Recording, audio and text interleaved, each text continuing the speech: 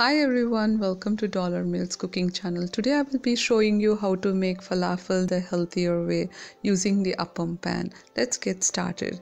I have 2 cups of chickpeas, 2 onions, salt, chili powder, pepper powder, cumin, coriander.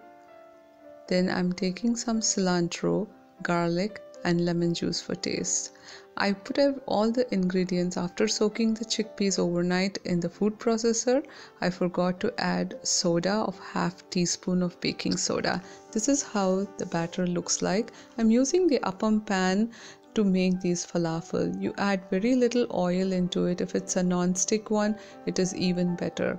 I cook it both the sides, and there you go, the most beautiful, very delicious, crispy, healthy falafels are ready.